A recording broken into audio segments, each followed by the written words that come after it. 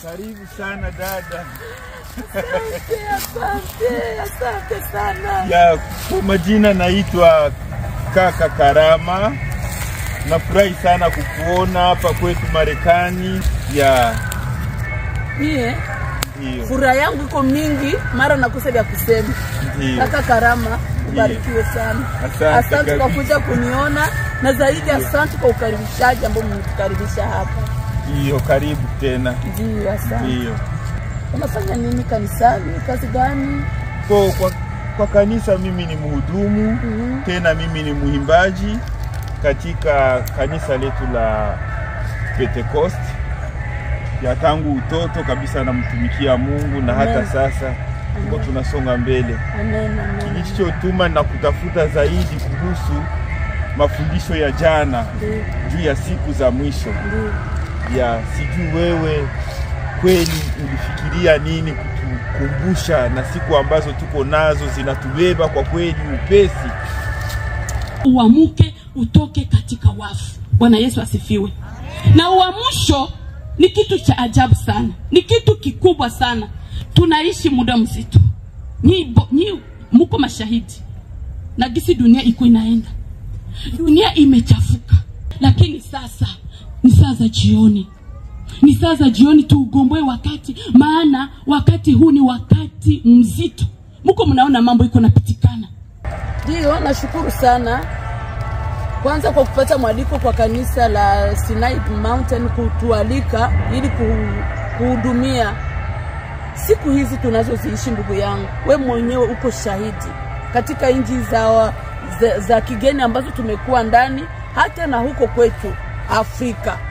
Dunia imeharibika, mambo yamekuwa magumu na mazito. Sasa Mungu wetu, Baba yetu wa mbinguni, maana na upenda ulimwengu, hapendi hata mmoja apotee, anaanza ambia watu, anatuma watu wa injilisti, wa misionari, mwende muambie watu waamuke, watoke katika usingizi, maana siku ni za hatari. Siku ziko mbaya sana.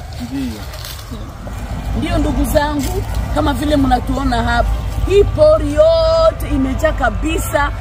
Hii maabudu wamechimbula mashimu ya kuwa watatia mtu anafufuka, amekuwa kama vile vampire. Mariki ni vile vitu vya ajabu sana, mambo ambayo watakayoifanya hapa. Na usiku ukifika ndugu zangu, aparama hapa mwakuno kutanaka mule mpori mote munawaka matala na watu liko na celebrate, watu wako wanaabudu. Na kuna mafasi zimoja kule wanatia ni masanduku, banatia mobatu ubebalishaka kufa, banatia batu wenye balishaka kufa. Ni mambo ambayo hatutawaonesha, lakini ni mambo ya kutisha. Siku ni za hatari, siku ni za mwisho. Jameni, tusizubae, tusiwe wajinga, tutumikishe akili ambayo Mungu alitupatia. Tusifananishwe na jinsi ya kuishi ya ulimwengu huu. Tusifananishwe na hali ya wanadamu, tusiige wanadamu. Tusiige hata sasa hizi nchi za kigeni ambazo tumeingia ndani. Tusiige, tusifananishwe, lakini tubadilishwe mind, tubadilishwe ufahamu, tubadilishwe nia, tujue ni nini iliyo mapenzi ya Mungu. Ndugu yangu, siku ziko mbaya. Ona jinsi watu wanaabudu miungu. Hata kwetu Europa, mahali ambapo nimetoka, watu wanaabudu miungu. Watu wanaanza kulunguziwa kama mariki. Dunia imeharibika. Sasa wengi hawaoni. Dalili ziko zinachinia machoni petu, wengi hawaoni. Ndio, kwa kweli ile ni hata hapa tayari hapa kwetu Marekani tunasherehekea siku hii ya Halloween, siku ya uchawi. Tunasherehekea siku kabisa ya kuuana. Samahani, nanyi unasherehekea ninyi wa Kristo? Ni sheria ambayo iko Marekani, kila watu wanapaswa kusherehekea mwenye anapenda. Na kama haupendi unakaa kwako nyumbani, unaenda kanisani. Kama sisi wa Kristo hatusherekei, lakini tunaviona tu hivi na tunaona kwa kweli hao watu wako chini. Tuko tunajaribu kukusanya hata watoto. Hata hizi mabombo kwa Kiingereza wanaita candy, wanatembea hata kwa mlangoni wakigonga, wakikupa bombo ama kendi ya Halloween, kusherekesha kwa nguvu na wewe ingie kwenye chama ile la kuabudu shetani. Unajua kwa nini Mungu anatuma watu mimi kuja kwangu hapa? Ndio. Sio kwa kutaka kwangu wala kuja kufanya banasema aventure. Ndio. Mkutano umeandaliwa ili kukumbusha watu uamsho. Maandiko yanasema katika kitabu cha Waefeso, hiyo sura yake ya 5, tukisoma mstari wa 14 hadi 18. Wala tunaweza kuanzia kumwanzo. Ndio. Waefeso 5:1 mpaka 21. Maandiko yanasema mengi, lakini kwa hiyo sura yake ya 14 nasema amuka wewe usinziaye, ufufuke katika wafu na Kristo atakuangazia. Sababu watu wengi wamelala. Watu wengi wamekufa. Hapa tuko kwenye park hii hapa hivi. Mambo yenye mimi naona mimi nashangaa. Watu wengi kama ni matajiri, kama ni manki watu wakuu sana, lakini wako wanakuja kusherekea miungu. Wanakuja kusherekea mambo wasio yajua. Ulimwengu uko katika giza. Ile ni kweli. Uko katika giza, lakini watu hawaoni. Watu hawaoni kabisa. Ukiona umati wa watu ambao wanashuhudia ile, ambao wanaikumbatia kabisa, wanaisherekea kwa roho moja na kwa upendo, hawawezi wakakosa, wanashindwa enda makazini, lakini waende sherekea zile miungu, ni wengi sana kwa sasa. Unajua ndugu yangu, maandiko yanasema angalieni jinsi mnavyoenenda. Ndio. Hata kama tuko katika mainchi ambazo zinaendelea, maandiko yanatuambia tusio wajinga. Ndiyo. Sababu hata wengi miongoni mwetu akili zao zimefungwa, zimetekwa nyara. Akili zao zimekuwa zibaya, hawaeleweki. Maandiko yanatuambia tusio wajinga. Tuangalie namna gani tunavyoenenda. Maana dunia imekuwa giza, dunia imekuwa hatari, giza imeingia, dalili zimetimia, watu hawaoni. Maandiko yanasema tuugomboe wakati, maana nyakati hizi ni za uovu. Mahali hapa ambapo tuko, yaani tumeona mambo ya kushangaza.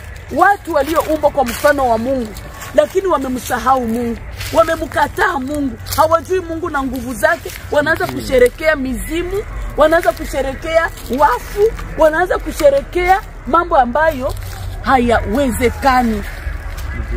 Tuwe macho, tuugomboe wakati. Tuwe macho, tusishirikiane na matendo ya giza. Tusishirikiane matendo haya yasiyozaa. Jameni, watu kuabudu wala kusherekea, hii sini potiroi, niliboga, lakini watu wana akili yao imetekwa nyara. Humu mote mumejaa, wako wanasherekea. Yani maandiko ni wazi. Maandiko inatuambia wazi. Angalieni jinsi mnavyoenenda, si kama watu wasio na akili. Tuamuke. Hao watu wanaosherekea mambo haya ni watu ambao wamekufa tayari. Akili zao zimekufa tayari, fikra zao zimekufa tayari. Tusiwaige jameni. Lakini tutafute mapenzi ya Mungu. Tutafute mapenzi ya Kristo. Siku ni za hatari sana. Maandiko yanasema katika kitabu cha Matendo ya Mitume sura 17 mstari wa 13. Zamani zile za ujinga Mungu amezikamata kama vile haziko. Lakini anatuambia batubu. Uamsho ni kubadilika. Uamsho ni kubadilisha mawazo, kubadilisha nia, kubadilisha fikara. Uamsho ni kutoka katika hali ya giza. Uamsho ni kutoka katika hali mbaya. Uamsho ni kusema mbona niko mbitu vibaya? Mbona sikukuwa najua? Mbona mambo yameharibika? Acha nitoke. Acha niamuke, acha nitafute Yesu, acha niombe, acha nitubu, acha nianze kusoma maandiko, niogope Mungu. Zamani ni za uovu wa ndugu. Mambo ambayo nimekutana huku nimeshangaa. Gisi maelfu ya watu yanasherekea mambo ya nguvu za giza. Jameni, tuamuke. Dunia inatuhitaji. Dunia ina haja yetu. Dunia ina haja. Anasema amuka wewe usinziaye na Kristo atakuangaza. Wala tusishirikiane na matendo ya giza. Matendo yasiyozaa ya giza tuyakemee. Ndugu yangu, kama unalala katika usingizi wa mauti, amuka. Amuka, maana nguvu za giza zinajiandaa. Baki mtu wa maombi, mtu wa kukesha, mtu wa kutafuta Yesu na nguvu zake. Jifiche ndani ya damu ya Yesu. Jifiche ndani ya damu ya Yesu. Jifiche ndani ya damu ya Yesu. Dunia imechafuka, imekuwa giza. Amuka wewe usinziaye, usizubae. Macho yako yafunguke. Maandiko yanasema katika kitabu cha Zaburi 13 mstari wa 3, Bwana, ufungue macho yangu, uangazie macho yangu, nisije nikalala usingizi wa mauti.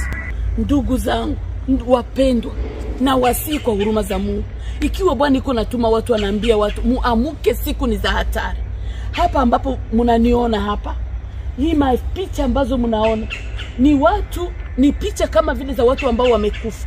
Watu nyumbani kwao wamekumbuka ndugu zao waliokufa, wanawachora ndani ya liboga kama vile liboga, wanaleta hapa na mara wanawaabudu, na mimi nawaza mara wanawasemesha hata, lakini sio watu. Ni katika maana akili zimetekwa nyara na movu.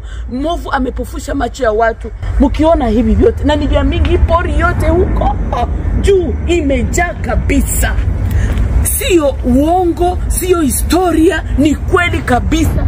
Siku ni za mwisho. Tuamuke wa ndugu, tuamuke. Siku ni za hatari. Angalieni jinsi jameni wamechora watu, wamechora sura za watu ndani ya maboga, ndani ya mimea.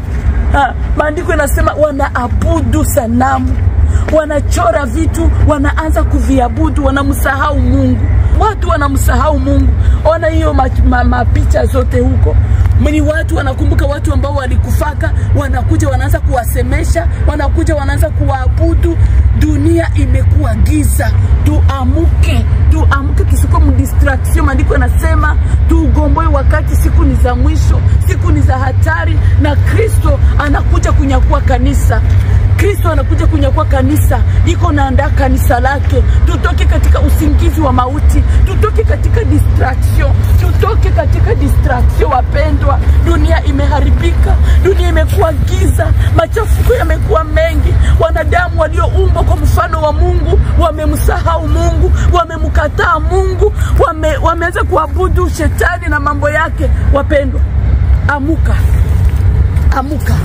Ombea jamaa yako, ombea kanisa lako, ombea nchi yako. Nchi nyingi zimetekwa nyara, nchi nyingi zimetekwa nyara. Dunia imeharibika. Ninawasihi kwa huruma za Mungu, wakati injili inahubiriwa watu wanadharau. Wakati injili inahubiriwa watu hawaelewi. Wakati injili inahubiriwa watu hawaoni. Mkristo uwe macho, siku ni za hatari. Wanavifanya na wanavipiblie, wanaonesha watu dunia imekuwa hivi na hivi. Ya hawa watu wanaabudu sanamu, wanaabudu miungu. Mnaona hivi vyote kama vile maandiko inasema. Wamemsahau Mungu, wameanza kujichorea, wameanza kujichongea mabitu, wanasema wewe ndio Mungu wangu, wewe ndio hivi na hivi. Ni ujumbe huo nilionao ndugu zangu. Tafadhali sana kwa huruma za Mungu, tutafute Mungu maadamu anapatikana, ayafungue macho yetu tupate kuona, na tumwabudu yeye peke yake ambaye anastahili kuabudiwa. Wakati injili inahubiriwa watu wanadharau. Wakati injili inahubiriwa watu hawaelewi. Wakati injili inahubiriwa watu hawaoni. Mungu wetu atusaidie sana. Mungu wetu atusaidie sana. Hivi ndivyo dunia ilivyo. Na watu wanaona kama vile ni kawaida. Watu wanaona kama vile, kama mtu huyu ambaye anasimama, anaona tuko tunaangalia. Anasimama, anafurahi, iko na furaha. Anaona kama binyi banafanya ni vitu vya ajabu. Anaona kama hivi wanafanya ni vitu maki wanafanya vitu vikubwa, bamekwisha kumiliki dunia nzima. Lakini Mkristo uwe macho. Mkristo uwe macho, siku ni za hatari. Wanavifanya na wanavipiblie, wanaonesha watu dunia imekuwa hivi na hivi. Ya hawa watu wanaabudu sanamu, wanaabudu miungu. Mnaona hivi vyote kama vile maandiko inasema. Wamemsahau Mungu, wameanza kujichorea, wameanza kujichongea mabiti, wanasema wewe ndio Mungu wangu, wewe ndio hivi na hivi. Dunia imeharibika, na hata katika nchi za Afrika nao wanafanya ushirikina, mambo yasiyopendeza. Tutubu, tumuogope Mungu, tumtafute uso wa Mungu. Siku angali kwenye kiti cha neema, maadamu angali anapatikana. Ni ujumbe huo nilionao ndugu zangu. Tafadhali sana, kwa huruma za Mungu, tutafute Mungu maadamu anapatikana, ayafungue macho yetu tupate kuona, na tumwabudu yeye peke yake ambaye anastahili kuabudiwa. Mungu wetu atusaidie sana, tusifananishwe na jinsi ya kuishi ya dunia hii wa Kristo wapendwa, lakini tubadilike. Mungu atusaidie sana jameni. Na wasihi mimi mwinjilisi Miremi Tamba na ndugu zangu ambao tuko nao hapa, kwa huruma za Mungu tujitoe kwa Yesu, tutoe maisha yetu kwa Yesu, wala tusishirikiane na matendo ya giza, tusishirikiane na ulevi, uzinzi, uasherati. Unaona wengi wamekuwa katika uzinzi, katika uasherati, wamekuwa katika mambo mengi, lakini maandiko yanasema tujazwe roho, tujazwe roho wa Mungu, maana wote wanaongozwa na roho wa Mungu, hao ndio wana wa Mungu. Tunawapenda na tunawaombea, na tuzidi kuombeana, tukeshe kwa maombi. Tukeshe kwa maombi, maandiko yanasema, na tuseme tuimbe nyimbo, tuimbe zaburi, tuimbe tenzi za rohoni, tupendane, tudumu katika upendo, katika ushirika, katika umoja, na Kristo atatusaidia. Tufufuke katika hii generation ya zambi, generation ya ukaidi, kizazi cha nyoka, kizazi cha ukaidi. Tutoke ndani, tufufuke katika hawa wafu ambao nimewaonesha. Watu ni kama hao wafu. Tufufuke. Kristo atatuangaza, yeye ambaye ni nuru ya ulimwengu. Akisha tuangaza, na sisi tutaangazia mataifa. Amerika, Europa, Oceania, Asia, Afrika wana haja yetu. Tuangaze, wana haja watuone, matendo yetu yamtukuze Mungu aliye hai. Jameni, ulimwengu na haja yako, maana watu wamepotea. Mungu akubariki sana. Tunashukuru. Asante. Nilivyowaambia, hapa ndio mlango ya kuingia katika hiyo niseme makaburi yao, wala mahali ambapo wanaabudia. Wanatia masanamu, wanatia kama vile wa malaika, wanatia vitu mbalimbali humu, wana celebrate hiyo Halloween hapo. Na hapa kote kumejaa magari ni mengi sana, watu ni wengi sana. Wanaonesha ya kuwa hizi gari ni za watu ambao walioishi, ni watu ambao waliokuwa dunia lakini wameviacha. Ni magari ambayo watu waliokuwa dunia lakini wameviacha. Wakiviacha mpondo wanafanya nini? Ndio ni magari ambayo watu walioishi duniani. Watu waliishi duniani waliendesha hizi gari zamani. Hizi zote kama hizi. Ni modeli ya zamani sana. Zamani watu waliendesha, lakini hawapo tena duniani. Sanduku zao wote wako hapa kwa kusherekea. Ile siku kila mtu anachora kama ni kate yake, anasherekea na mchora kwenye bodi, analeta hapa. Ambao kama wawote, kila mtu anakuja hapa, hawezi akakosa.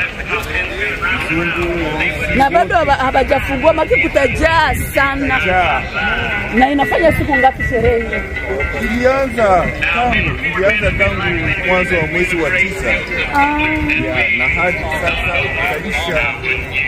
itaisha hii mwezi wa 10. Dunia imeharibika ndugu zangu. Kweli dunia imeharibika sana.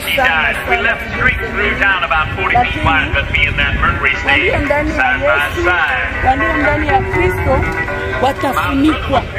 Walio ndani ya Kristo atawasaidia. Kama unajua kama umekisha kulala usingizi wa mauti, tengeneza maisha yako. Murudilie Yesu Kristo. Murudilie Bwana. Utaona ndio kama matajiri wakubwa, utaona ni wenye walisoma sana, lakini akili yao imenaswa. Na mitu gani yenye tunaona humu ni yenye siyaonaka mitangu nizaliwe. Za ajabu. Zimoja zina mimi nasema hazina mapine, kumbe ziko na mapine lakini wanazipandisha. Maana mimi naishiwa benye mimi naona mwa hii park lakini wanaabudu shetani.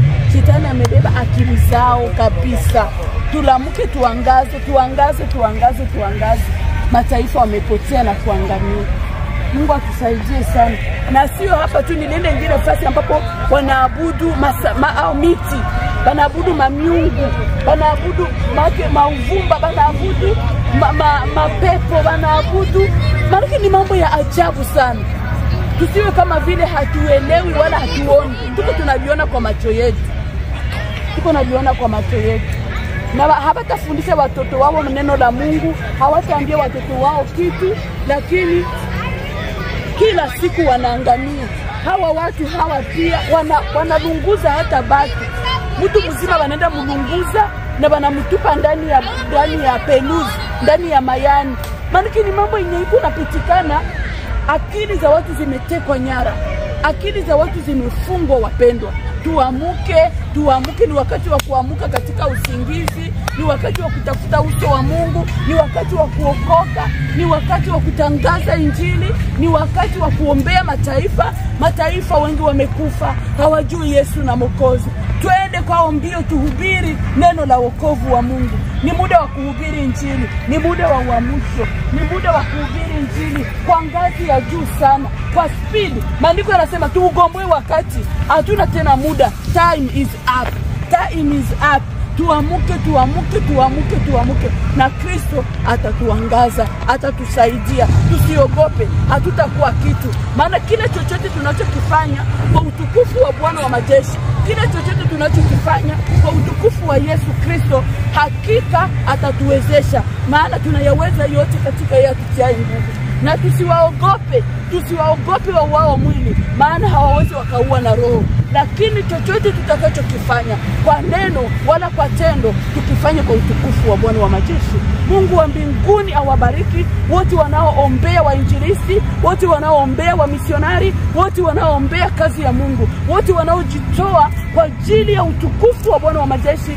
Baba wa mbinguni awabariki na wote wanaosapoti Injili. Mungu awabariki katika jina la Yesu Kristo. Naomba ndugu yangu mpendwa, ufunguliwe ndugu yangu. Mungu akufungue. Mungu afungue macho yako upate kuona ya kuwa nyakati tunazoishi ni nyakati nzito, ni nyakati za hatari, ni nyakati za kutoa maisha kwa Yesu Kristo, ni nyakati za kujificha ndani ya damu ya mwana kondoo wa Mungu, ni nyakati za kuokoka, Bwana anasema waambieni watu, siku zinakwisha, siku ni za hatari, siku ni za mwisho. Tuwe macho, tuwe makini, tuwe na akili katika jina la Yesu. Amen.